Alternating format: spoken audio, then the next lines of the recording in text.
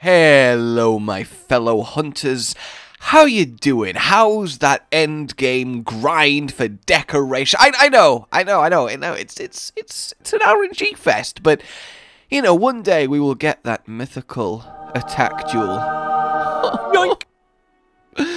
But it would make it easier if we knew the exact drop rates and best ways and what investigations and how to get them to go about making the farming the most likely and efficient, right?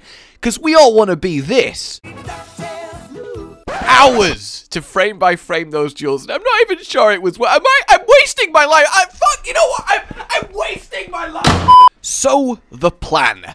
We're going to go over what jewels drop from where at what rate, because we finally have concrete percentages! And we have the raw data for this thanks to Mr. Gaijin Hunter, a lovely person and a Monster Hunter YouTuber who I've been watching for years and without whom I wouldn't even know what emotion value was. He really was my get good trigger with the game. Shut up! I'm not emotional, you're emotional! So essentially what I want to do with this is process the data so I can essentially go, you want that particular jewel? Cool, you need to do this investigation, and to get the most of those investigations with 4 and 5 boxes, well, you simply need to do this via a awesome way I've come up with for farming them that we'll get to in a bit. Cool? Cool. So, what are we working with? Well, as you probably know, every decoration is either Rare 5, Rare 6, Rare 7, Rare 8, or Category C, B, A, and S respectively, and every tier of Tempered Investigations has a different drop rate, of course, for mysterious glowing worn and warped jewels that turn into, well, hopefully, the good stuff. So, warped is the best. They're the Rare 7 ones that have the highest chance of becoming the rarest decorations. But we also have one, which is the Rare 6, which are still a fairly okay chance at getting something good. So these are the two that are chiefly on our mind. We can ignore threat level 1 because that's your Pookies and your Geratidoses, and then nobody cares about them.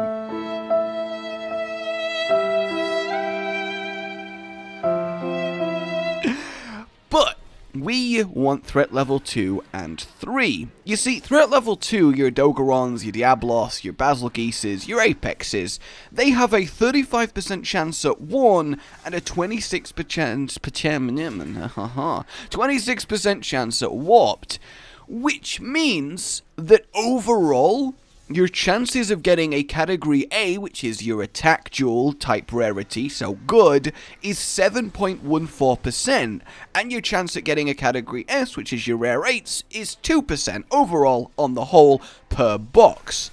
So, if we then look at threat level 3, which are the Elder Dragons, Category A, your attack jewel 1, is 6.66%, which is less than Category 2, and then Category S is only 0.09% higher at 2.09. So what this initially tells us is that when looking for a specific jewel, honestly, number of boxes is king, which might have seemed obvious, but there was a lot of speculation that amount of time or feints or the amount of people actually affect rarity and all that, but essentially, nah. So if, for example, you are after attack jewels as hard as you can, well then you want the threat level 2 with the most boxes, because you can clear them quicker, they're easier, they're less hassle, you can find them easier to begin with the actual investigations, and we'll go over that in a moment. So you don't need to spend all your time farming the same 5 Elder Dragons, which tend to be a little bit more, let's say, volatile in their success rate, especially when you open up that whole SOS roulette. But of course, Tempered Elder 3 does come with Warrior Streamstones at a much higher rate, and then the ability to drop Hero Streamstones, which is what you need to augment your Rare 8 weapons, which is pretty good.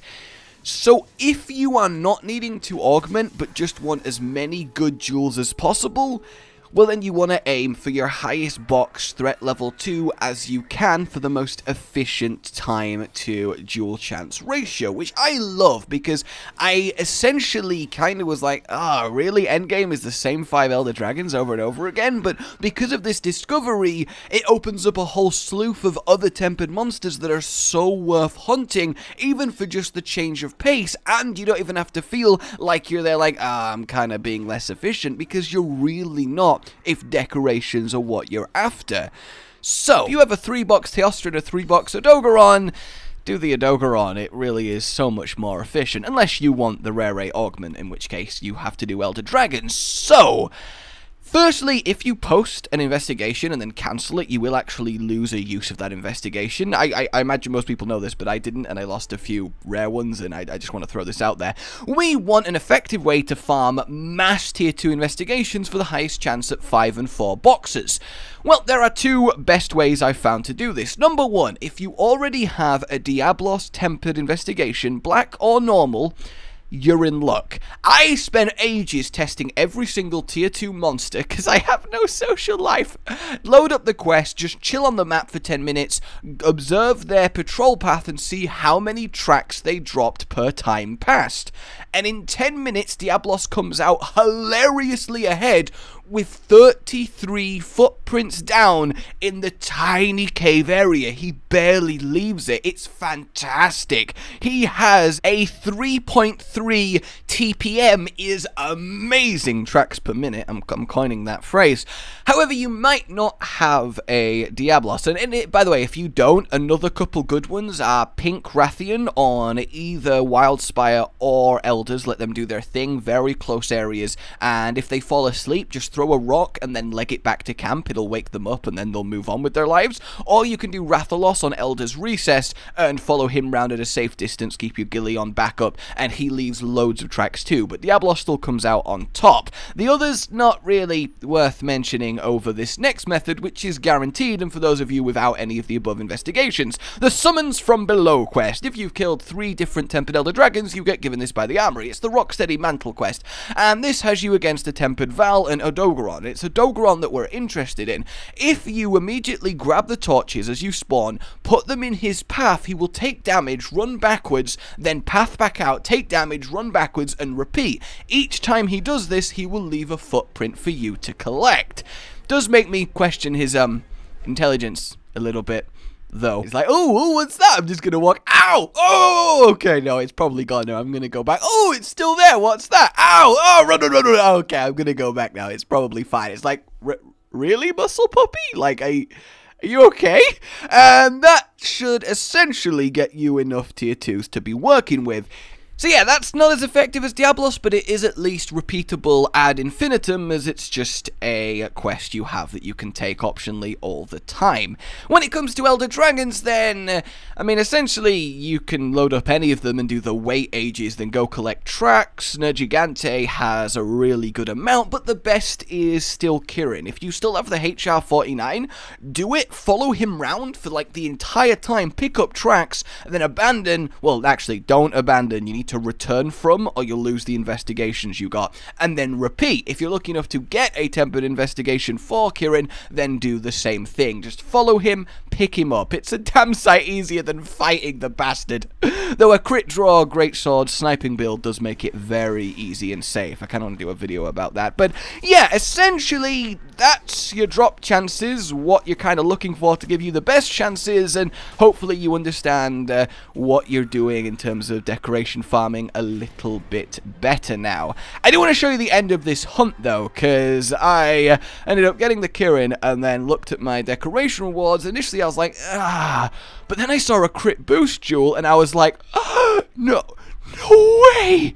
Oh my god, because it's a really good one. I was so happy. And then I moved through to the right. And there was a focus jewel as well, and it's just like, I am a man now. No, I will not be quiet. And essentially, life is good. Yeah, this entire video was just a really veiled attempt to show off my look here, so got you. Hopefully you learned something interesting from this. Anyways, my name's been Rage. Like if you've enjoyed this, subscribe for more, and I don't know, I kind of like collating and then adding to myself community information, because really a Monster Hunter community is awesome, and I want to build and foster it as much as I can, but let me know if you did enjoy this at the very least. I'll see you next time. Goodbye.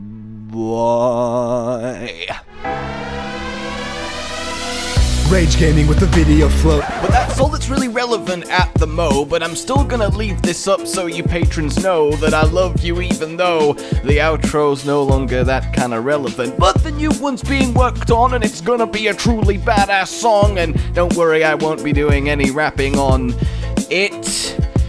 I'm gonna go now. This was shit.